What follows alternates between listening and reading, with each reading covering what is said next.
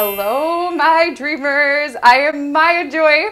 Welcome to my video on the 7th house. Thank you to all of you who voted in yesterday's poll and chose this video. Here's what we're going to be doing in today's video. We're going to be talking a little bit about the astrological houses, how to find the sign ruling your 7th house, and then we're going to talk a little bit about some of the general meanings of the 7th house in astrology, why it's important, and then we are going to deep dive into the more sort of nuanced understanding of the 7th house, some of the deeper meanings, how we can use our knowledge of the 7th house to heal ourselves. And then in the second half of the video, I'm going to be covering all of the signs on the 7th house, 1st house axis. If you're interested in guidance specific to your 7th house sign, I will leave timestamps below and you can jump to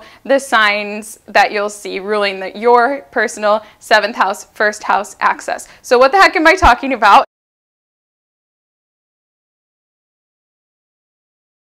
If you're really new to astrology and you don't really understand what the houses are, here's the basic rundown. When you generate your chart, in your astrological chart, your natal chart, it should look like a wheel, almost like a clock. And there are 12 numbers on it, 1 through 12. Each of the 12 numbers corresponds to a different aspect of your psychology or your identity, and you can learn a ton if you're able to sort of know the meaning of each house and then assign the values of the sign that rules that house to those house matters. You can know so much about yourself or somebody else if you're studying their chart. Some of you may know that there are many house systems in astrology. Unfortunately, I wish it wasn't the case. I wish there was only one. I recommend using the whole sign house system to generate your chart. It's going to be the easiest and most straightforward. That is the system that I use, and I invite you all to use it. If you don't know how to generate your chart in the whole sign house system, I will leave below a link to a video that I made on generating your north node in the whole sign house system, and it will also work to generate your entire natal chart. Or if you'd still like to watch this video but you use the Placidus system or you use the equal house system or any other house system, then think of the sign of your descendant when we are covering the topics of this video.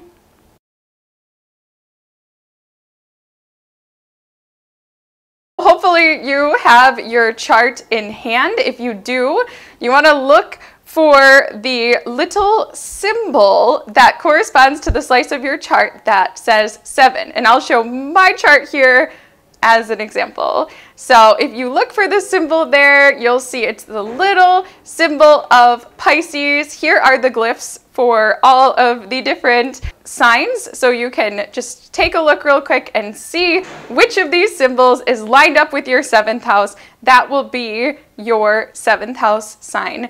And like I said in part 2 of this video, you'll be able to get guidance specific to that sign.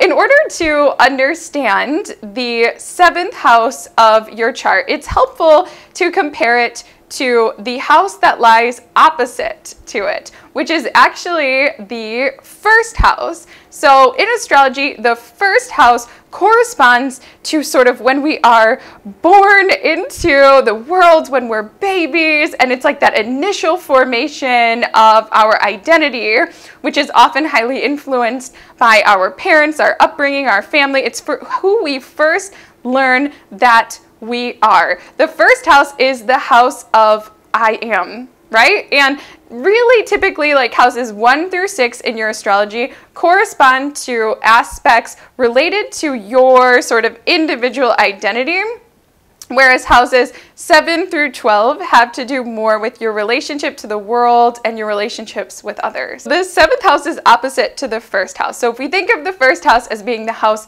of your identity, the I am house, then the 7th house in your astrology is the we are house. The 7th house is typically affiliated with marriage. Like most astrologers will say, oh, this is your house of marriage, you know, and if you've got something there, it means that you're going to get married. And if you don't have anything there, then it means that you might not get married. Okay, so some astrologers would say that. That's a basic way of understanding it. I would say that really your 7th house is more about the qualities and characteristics of those with whom you will engage in partnerships and one-on-one relationships, especially contractual relationships. So I know a lot of you are here because like you love soul connections, soulmates, twin flames, all of that.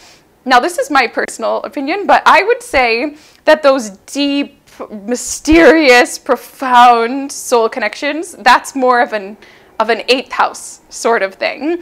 Now, if you're like me and you're married to your twin flame, then these sort of dynamics of how the two of you will compromise and engage in the day-to-day and balance each other, that would be the 7th house.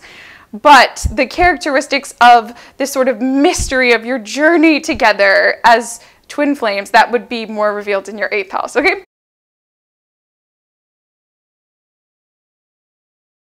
A lot of people know our 1st house, and the 1st house is the house of the ascendant. And if you know what that is all about, then you'll know that typically in astrology people say the ascendant is the face that you wear to the world. It's how other people see you. My ascendant is Virgo, okay? Just as an example, my ascendant is Virgo. So according to that belief, then a lot of you would see the Virgo qualities within me. You might see me as somebody who has a lot of information, somebody who is organized, someone who knows a lot about health, somebody who's very service-oriented, very helpful, that type of thing. My 7th house sign, though, is the sign that's opposite of that. So whereas upon initial impression, especially if you're meeting like a stranger, the foot that you put forward is often the sign of your 1st house, right? But as people get to know you deeper, and as you get to know yourself deeper, you'll start to realize that that sign of your 1st house, that isn't really who you are. When you dig deeper within yourself, if you're digging deeper within yourself. Now, some people don't, and some people live sort of a superficial life their whole life. These people may never really see the characteristics of their 7th house within themselves. But for those of us that are seekers and those of us that are trying to dig deep and understand ourselves, we'll find that our inner world is very, very, very much colored by the sign and the energy of the sign that is within our 7th house or our 7th house ruler. So what I want to do is I want to cover now 5 things to know about your 7th house.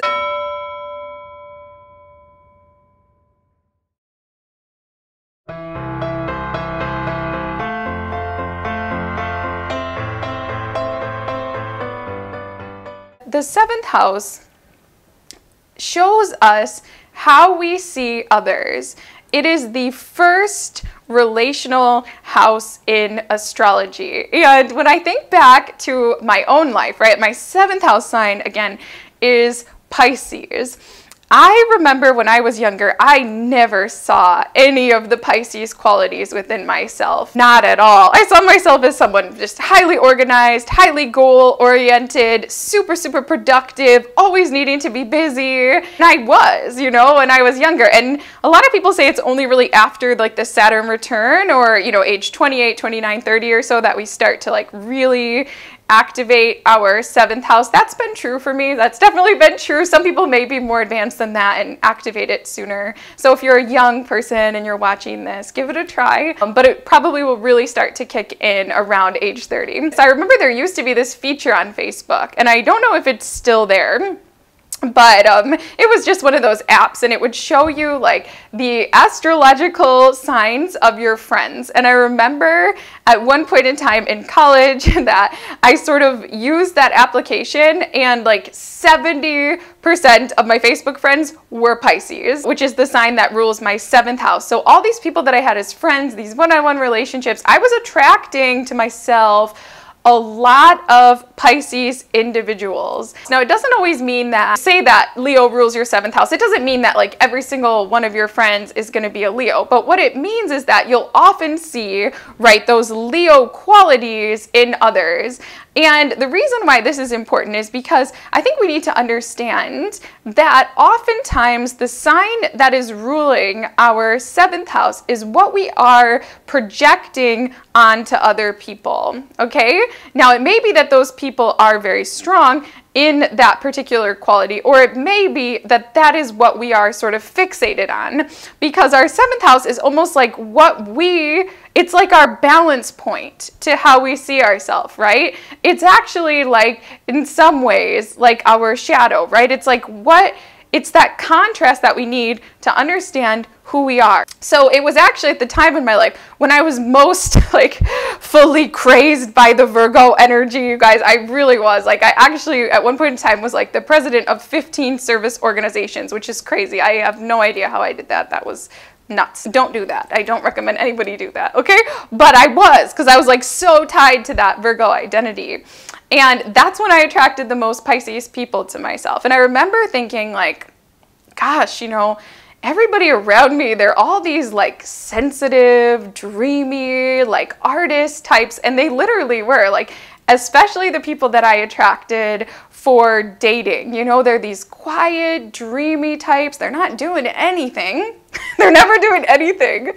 They're not productive. They don't have any goals, you know. They're just, I don't know, they're tapped into something else. And I secretly, like, I would get kind of frustrated at them because they were always able to relax, you know, and I was never able to do that. In one sense, I was like really drawn to people that were exhibiting that Pisces characteristic, the sign of my 7th house. In another sense, though, I didn't understand them, and I was also really frustrated by them. And I wondered, why can't they be more like me? And I think that a lot of us feel that way about that energy represented by the 7th house. So I'm going to go more specifically into how you might see others based on your 7th house sign, right? And again, you can look to the timestamps for that.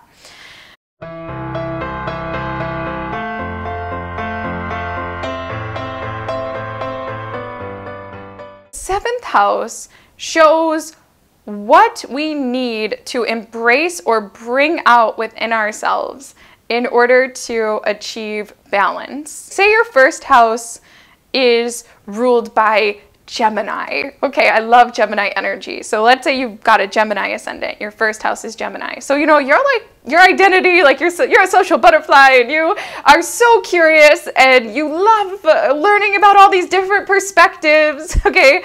But like, what you need to bring in balance is maybe not necessarily just to always be like talking to people and chatting to people and hearing their opinion, but actually some of the Sagittarius qualities. So maybe it's actually to go within, to slow down, turn off all the electronics, and begin to hear your inner voice. Or maybe instead of being open to all different perspectives, what you need is to balance you is to start to actually try to find, I know this might be hard for somebody with a Gemini ascendant, but to find the highest truth.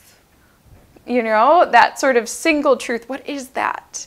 And if you have the Gemini ascendant, right, you might find that a lot of people, as an example, in your life may exhibit that Sagittarius quality where you've got all these sort of philosopher types, you know, maybe they come across to you as being like a little bit uppity, you know, and they're all these world travelers and stuff, and you're like, hey, you know, I'm just kind of having fun here down here at like the local bar or whatever, you know, with my friends here in my hometown.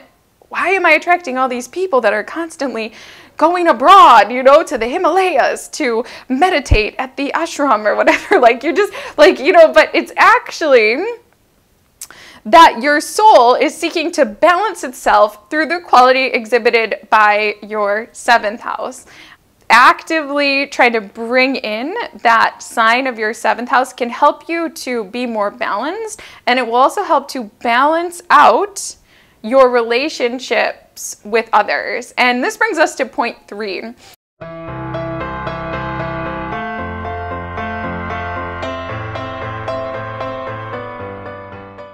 If you are having issues in your personal relationships, you may find that it's actually really, really healing to sort of put on the thinking cap that corresponds with your 7th house sign and to start to approach your relationships a little bit more in that particular way.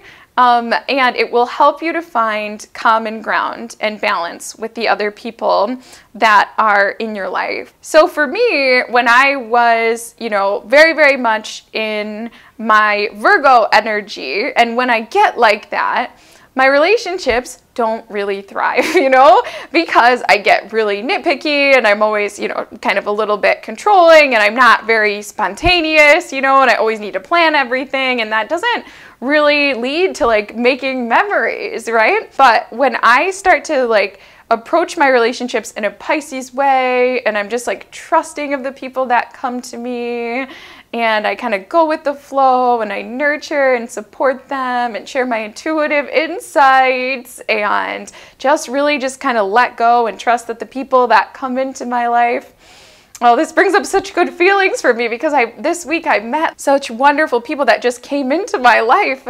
Even just out and about, it was amazing. And I met them when I was just like totally silent, feeling just really dreamy, walking around, listening to music, and that's like a very Neptunian Pisces thing to do, and they just like came to me.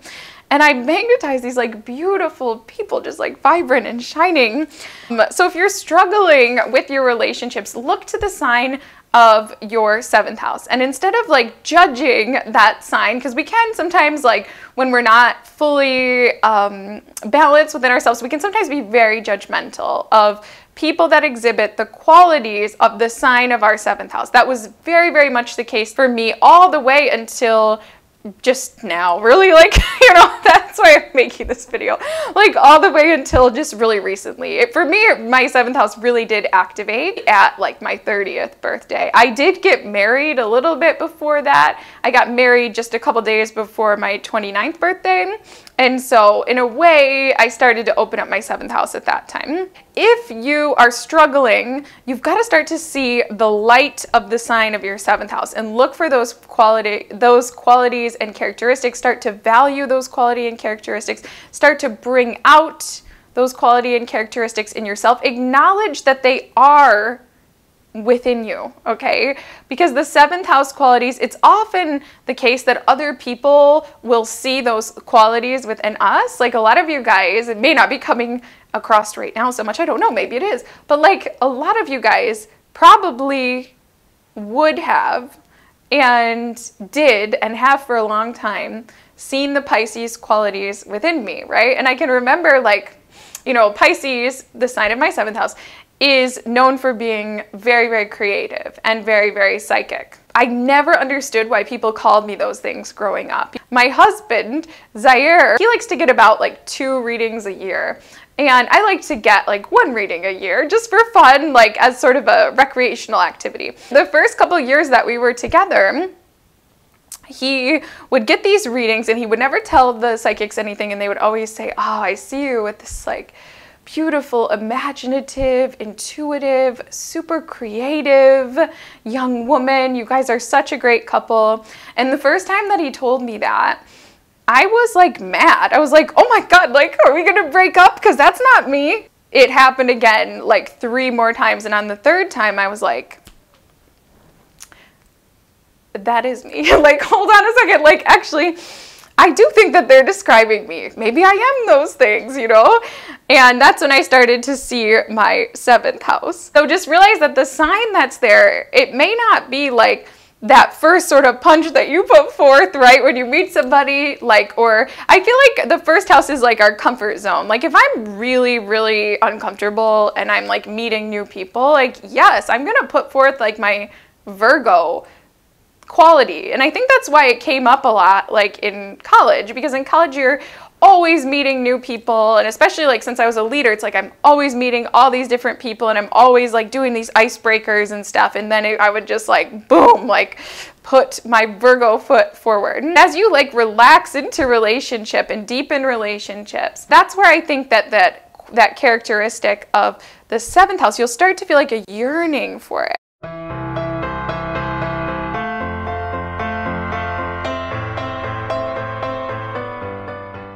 This 7th house will reveal not necessarily the sun sign of your marriage partner, business partner, best friend, but it will reveal the qualities that you're sort of drawn to in that person. Now, sometimes we're drawn to things that we don't understand.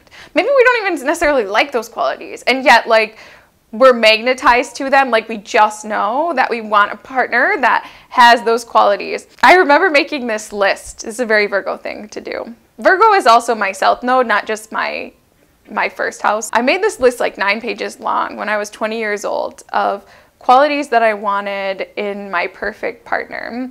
And like the very first thing on the list was an empath, that I wanted this person to be an empath. And then like it proceeded to be like empath, like highly sensitive, kind and nurturing, and like it was like 9 pages of qualities describing the sign of Pisces, even though I didn't know anything about astrology at that time. So I was like just describing my 7th house.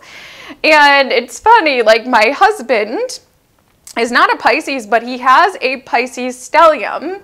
Okay, so he has a stellium that falls into my 7th house, and his South Node, so who he was up to age 30 and in his past lives, is in the 12th house, which is ruled by Pisces. He's very, very strong in the Pisces energy, and his sun sign is Aries. Our suns are conjunct. I'm an Aries as well, but his moon sign is Pisces. Actually, our moons are conjunct too. But anyway, if you were just to meet him and spend time with him, if you saw him in his most relaxed state, you could easily think that he was a Pisces. In his chart, you'll see that his 7th house is ruled by Gemini. He's got a Gemini 7th house. Like I get to meet a lot of intuitive professionals in my life, like especially when I do like psychic fairs or in-person readings and stuff like that. And every time I meet an astrologer, I always go, hey, guess my sign. And they always say, Maya, you're a Gemini. like 100% of the time, like you're a Gemini, you're a Gemini. So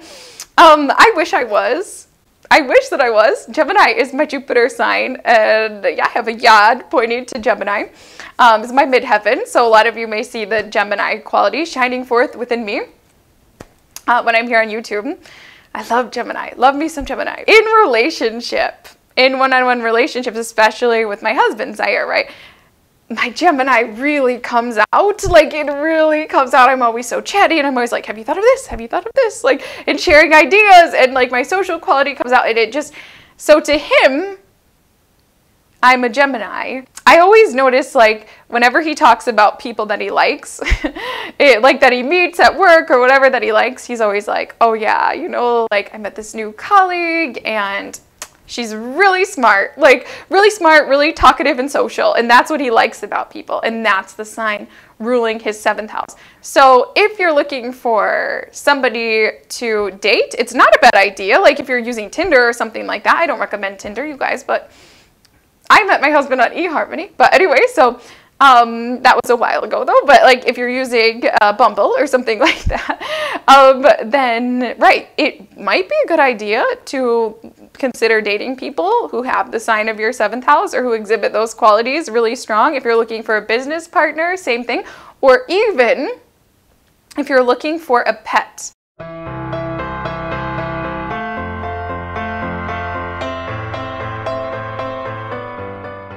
The 7th house would be your enemies, or it would show, I don't want to talk too much about that, but it would show the qualities of enemies or people that are against you in your life. And so I I will say that does ring a little bit true for me in the sense that luckily I don't feel that I've had like too many enemies in my life. But when I have, and when I know that people have been acting against me, they're always doing it in these mysterious spiritual ways. You know, I did have one open enemy. They accused me of witchcraft. That's right. Yes. And so, and that was actually just very unfortunate. Let's say you had Capricorn ruling your 7th house or something like that. And let's say you also had like some, all planets are good and I love Saturn and Pluto. Okay, but like let's say you had some malefic planets there. And let's say it was like Saturn, Pluto, you know, and Mars, okay? And they're all there in your 7th house of Capricorn. Well, in that case, it may be the case that people in positions of authority, like your boss or the government, like you may have some enemies in those places, right? And so just being mindful of that. And now what I want to do is I want to share some more specifics based on the axis of your 7th house. So basically what I'm going to be doing is I'm going to be talking about the opposing signs. So what you want to look for is, like, let's say your 7th house is ruled by Libra. You want to look for the time that says Aries, Libra. So we're going to cover Aries, Libra, Taurus, Scorpio, Gemini and Sag, Cancer, Capricorn, Leo, Aquarius, and Virgo, Pisces, in that order. So let's get started.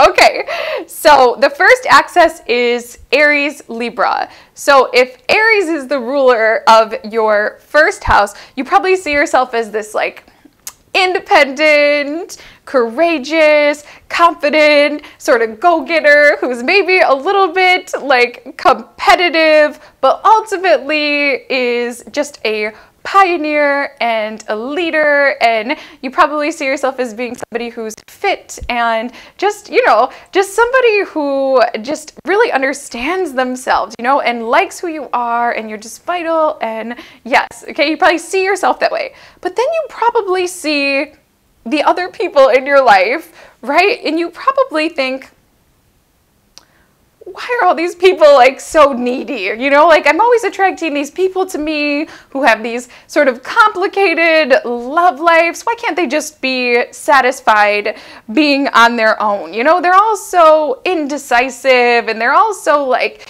they're constantly sacrificing their own identity to please others. They're so easily influenced by other people, and they're all so flirtatious. Can't they just have fun on their own like me, right?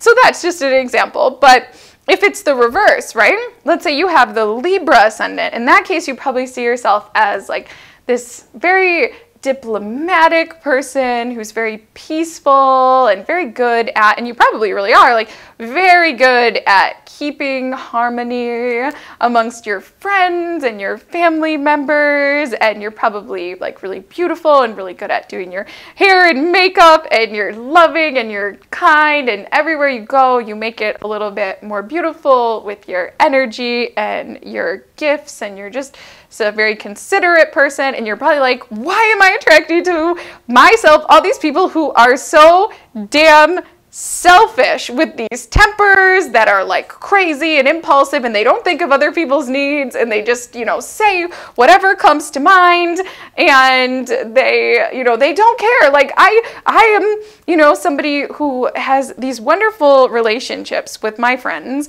and stuff, and I'm attracting these people who could really care less. They're fine just being on their own. Why am I always drawing these people to me? And they're so impatient, and they're causing a ruckus, and they're trying to compete with me, but I don't want to compete. I want to just get along, okay? So that's an example of the Aries Libra axis. But if you want to come into balance and you have, say, the Aries ascendant, if you just gently lean into the Libra qualities, then that will really help you in your relationship with yourself. It'll help you to better understand yourself as a holistic being, and it will help improve your relationships.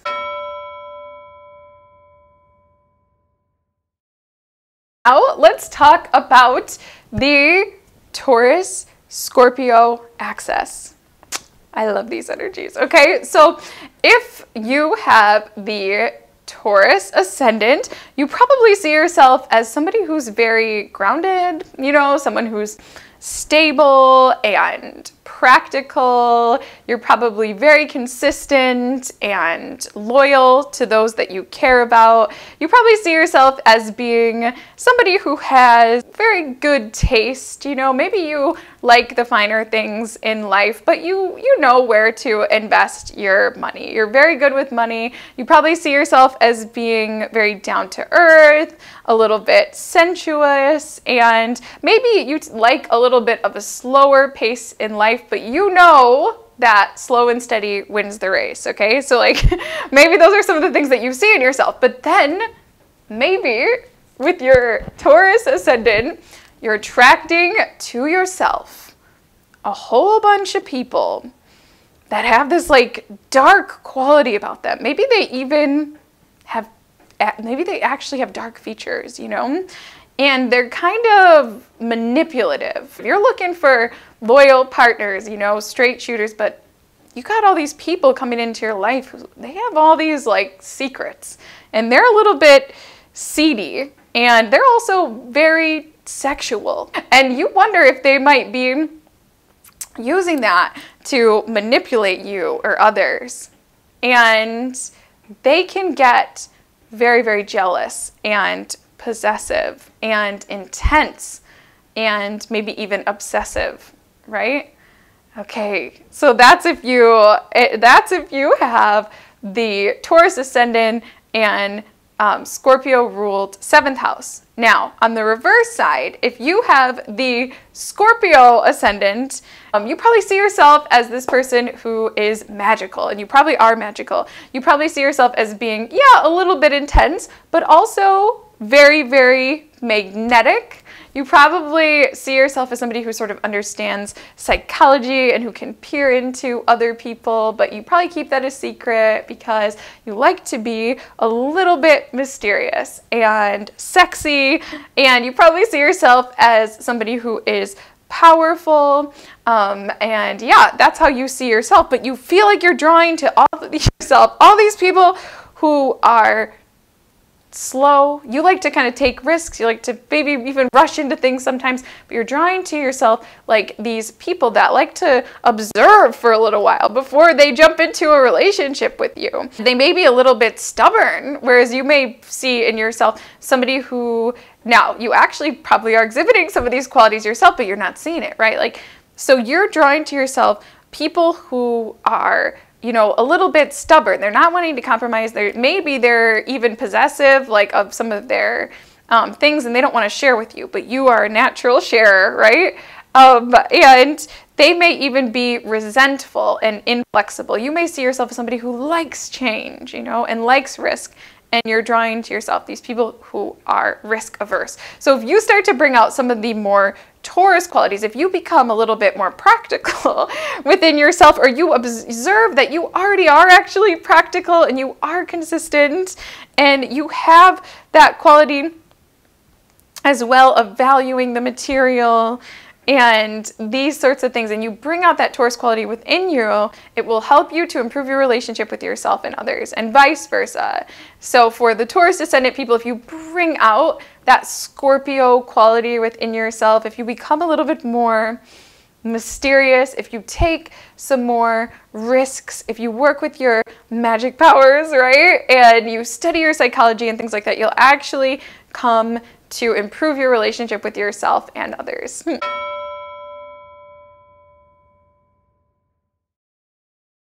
Gemini and Sagittarius.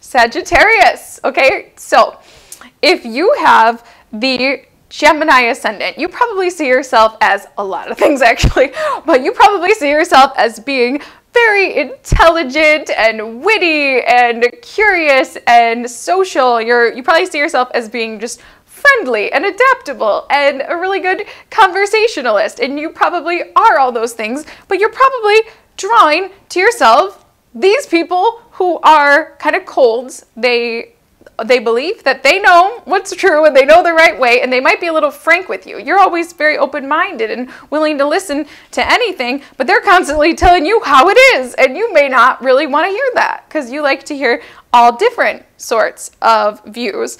And you may be drawing to yourself all these people who are seeking out adventure all the time. You might want to hang out and, introduce these people to your childhood friends and just go down the block to your favorite restaurant. But they're always like, no, come on, let's get on a plane and fly to Australia or something. So you're drawing to yourself people like that. And if it's the reverse, right, if you have the Sagittarius ascendant, you probably see yourself as being somebody who's very philosophical and wise and on a quest, on a journey for something more. And you probably see yourself as somebody who loves to be free and who is very honest and optimistic and who is maybe very cultured, maybe a world traveler. Maybe these are the qualities that you put forth, but you're constantly drawing to yourself these people who won't shut up. We're talking all the time, right? Talking all the time, asking you all these questions, who are very two-faced, They maybe pretend to believe what you believe when you're together, but then you see them walk across the room and they say something else to the exact opposite thing to somebody else, and they're very scattered. They can never sit in one place. They're changing their mind all the time, and they're very mischievous. And yeah, you're thinking, why am I drawing those people to me? And it's because with the Sag Ascendant, you need to bring out some of those qualities within yourself. It's okay not to always know the truth, right? It's okay not to have the answers. It's okay to open your mind and be curious, And it's okay to, Gemini people maybe talk about things that don't matter. And maybe they just gossip. And maybe they are satisfied by just asking, hey, how are you? How was your weekend? And stuff like that. And maybe those types of conversations annoy you. But maybe if you had those types of conversations with others more, then your relationships would be better, stronger, more harmonious, okay? And the reverse, if you had the Gemini ascendant, So anyway, yeah, that's Gemini and Sag.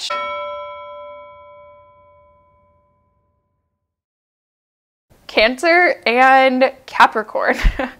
To me, these are some of the most opposing energies. I don't know why, but I just feel that. It's I feel it within my being, the Cancer Capricorn. But anyway, so if you have the Cancer ascendant, you probably see yourself as somebody who is sensitive, yes, but in a good way. You're kind and caring, and you like to care for others. You like to nurture others. You're somebody maybe who identifies a lot with your family or your culture. You probably see yourself as being somebody who is intuitive, probably even an empath. You probably come across that way to others, at least. And you probably see yourself as somebody who's sympathetic to those who are suffering and somebody who dislikes conflict. And yet, you may draw to yourself people who are very, maybe they come across as being very rigid. They come across as being very pessimistic or even fatalistic. They're always thinking of what can go wrong, what could go wrong. They may be very controlling of you. You may draw to yourself people who are controlling of you, people who are blunt, where you're always really thinking about how other people are going to feel. These people are blunt and to the point. They're telling you how it is. And you may be drawing to people who are power hungry. They are not content. They are after something. They want to become somebody. You may be somebody who, can really enjoy some time spent at home with your family. And you've got all these people coming to you who are trying to become the president, okay? And you may be very connected to your inner child. And you may be drawing to yourself, even when you were young, you may be drawing to yourself these little 5-year-olds that are acting like they're 50, they're very grown up. If you have the reverse, if you have the Capricorn ascendant, you probably see yourself as somebody who is responsible Yes, you're responsible. You probably come across as being very practical and ambitious. Yes, you have goals, you know, you do. And you know you're disciplined enough to be able to achieve them. You know, if you have the Capricorn Ascendant, maybe you enjoy like wearing a business suit. But you probably know that you're pretty economical, unless you may have some adverse aspects, but otherwise, like, you see yourself as being good with resources, good with money. You see yourself as somebody who's a natural manager or a natural boss who should be in a position of responsibility because you're dependable, you're loyal, and you can, you know, make goals a reality, right? So you may see yourself as that way, but you may be drawing to yourself all of these people who are moody, they are crybabies, they might be grown adults, but they're still completely attached to mom or dad. They are holding grudges. Well, maybe they get offended by you and they say they forgive you, but they constantly keep bringing it up again because they forgive, but they don't forget. And sometimes maybe you just want to straight talk with these people in your life, but they will not argue with you, or if you try to, they cry, you know, and then they get all upset, and you don't like that, right? And you may draw to yourself people who are, they may even be like so attached to things of emotional significance that they actually are hoarders, whereas you're trying to just organize the pantry and organize the closet and make it very fastidious. These people are holding on to everything, okay? So, in order to come into balance, if you have the Capricorn Ascendant, recognize that, you know what, you do have a sensitive side. You do have a side too that loves your family and wants to, you know, build a beautiful home and feels satisfied by that time. And you cry, you know, you have emotions, you have a heart, you are intuitive as well. And the more that you bring out those qualities within yourself, the better your relationships will be, okay? And if it's the reverse, if you have the Cancer Ascendant, listen, like, recognize that there is a part of you that wants to be the boss, you know? There is a part of you that wants to be the boss. There is a part of you that, you know, that wants to, especially in relationship, have goals, get somewhere, make it somewhere, you know, feel grounded, feel like an authority. That exists within you. And if you embrace that, it will improve your relationships.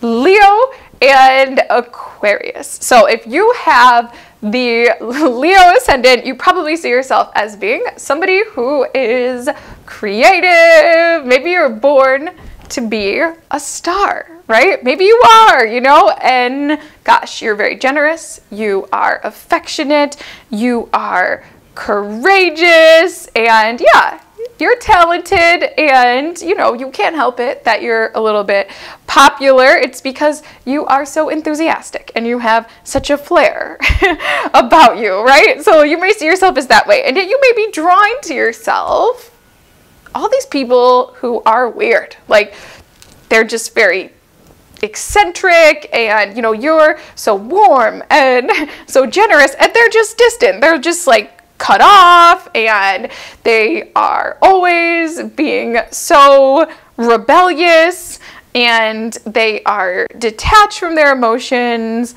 and they are these revolutionaries that you're drawing into your life, and they're always sort of fighting for the little guy, and they're always just trying to do things differently. Maybe, you know, you are interested in popular culture and you want to do what people like and love, and then you're drawing to yourself all these people that aren't that way, you know. They don't want to see that, you know. They want to rebel just for the sake of rebellion, or at least that's how it seems. You are really something special, okay? Like, and you're drawing to yourself these people who don't even care about that. Like, they don't even want to be well, like, they want to be weird. Like, okay, so that may be how you feel.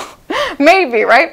If you have the Aquarius Ascendant, you probably see yourself as somebody who is not weird, but somebody who is unique. You're unique, and you're innovative, and you're not detached, you're independent, you know? You are independent, and okay, you know, maybe you are a little bit of a rebel, but that's because society needs to change and dream bigger. And you probably have a lot of dreams, you know, and but not the superficial kind, like all those people that you attract in your life, but the real kind, you know, for something more. You probably see yourself as a trendsetter and a humanitarian who is friendly and somebody to be maybe admired. And you probably feel like you are drawing to yourself these people who are so damn egocentric, that are constantly, you know, showing off and can't handle their emotions. They are drama queens and they are very superficial. They don't know what really matters, you know, in the world. And they're bossy and they're patronizing to you and they're judging to you, and they've got way, way, way too much pride. If you have the Aquarius ascendant, understand that those Leo qualities do live within you, and you may not see them in your, but other people see them in you. And when you start to realize you do have those qualities in your inner world, your relationships will start to heal, you'll be less judgmental of other people, and things will come into balance. And vice versa, if you have the Leo ascendant, start to realize, you know what, maybe actually it's not everybody else that's so weird and that's insisting on being unique. Maybe you're doing that and you don't even realize that you are doing that. And maybe it's okay for you to be a little bit more detached some of the time. Maybe within you, to find deep fulfillment, there's a part of you that wants to give away your talents and gifts in service to a much, much higher cause, that wants to be a humanitarian. And if you lean in to that direction, your relationship with yourself and others will improve.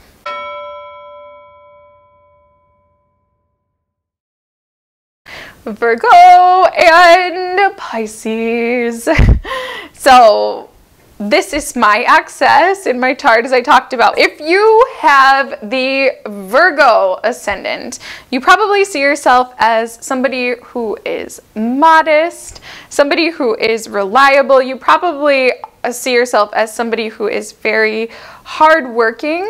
You may see yourself as somebody who is healthy or strongly identify with healthy routines, nutrition, stuff like that. You may see yourself as somebody whose identity is very closely tied to serving others. You're somebody who likes to serve others, who likes to help other people. You may see yourself as being detail-oriented, also very intelligent. Or you probably wouldn't describe yourself as being very intelligent, but you'd say, you know, yeah, I've got a decent head on my shoulders or something like that.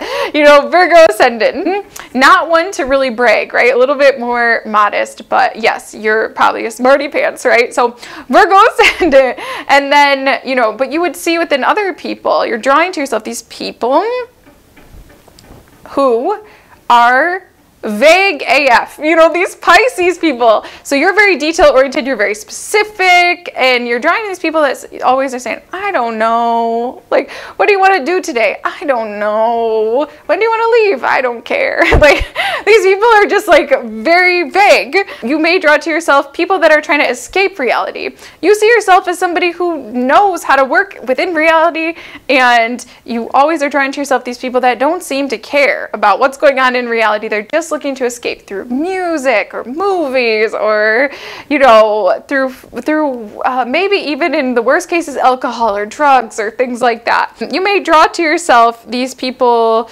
who don't have any boundaries. They don't seem to have any boundaries, and they seem kind of unproductive, at least in comparison to you. And they may be overly sensitive. You're drawing to yourself a lot of really sensitive type, a lot of dreamers who are very kind. Yes, they're very kind, but they're not very practical. And they may be overly sentimental. Like, they may have very deep feelings about a lot of things, but they're not really doing anything to change the world. They're not really doing anything with those feelings. So yeah, so that's if you have the Virgo ascendant. But if you bring out some of those qualities within yourself, if you realize you're very sensitive too, it's not just everybody else that's around you. You are within your heart, and you are intuitive. It's not just, you know, that you're seeing that in everybody else. And maybe there's a part of you that also wants to escape reality. Maybe you're tired of the pressure that you put on yourself, and you want to be like that. And if you let yourself be a little bit more Pisces, wonderful and magical things will happen in your life. Now, if it's the reverse, so if you're somebody who has the Pisces ascendant, you probably see yourself as somebody who is intuitive, you know, and this is a wonderful quality about Pisces ascendant, who's intuitive, who is sympathetic. You may identify as being like an indigo or just an old soul, you know, who's compassionate and unselfish with a great imagination and some creativity, right? So you're seeing yourself in that way, but you may be drawing to yourself all these people who are so dang critical and who are constantly worrying all the time and overanalyzing, and they're inflexible and they're type A's and they're judging you. You can tell you love them anyway, but you know, please stop judging me, right? They're judging you and themselves, and they're so hard on themselves, and they're so hard on themselves and such perfectionists that they're walking around all the time with anxiety, which you feel and which makes you nervous. And they are constantly overbooked, and they're sacrificing themselves, and they are obsessed with their health, and you can feel them judging you every time that you eat a cupcake or something like that, right? But if you get in touch with the part of yourself that actually does really want to have a little bit more strict of a plan, like, and wants to follow some routines, and maybe wants to be a little bit more healthy and, you know, focus on your nutrition and volunteer and be more productive. If you get in touch with the part of yourself that actually your inner world, you do yearn for those things, that will help to balance your relationships. And vice versa, if you have the Virgo ascendant, it's time to get in touch with your intuition, to learn to relax, to learn to connect with the invisible, right? As much as the material world is here for us, there is something more. And to learn to accept that not everything can be analyzed. Some things are a mystery, and some things are meant to remain a mystery, and they cannot be figured out with the logical mind.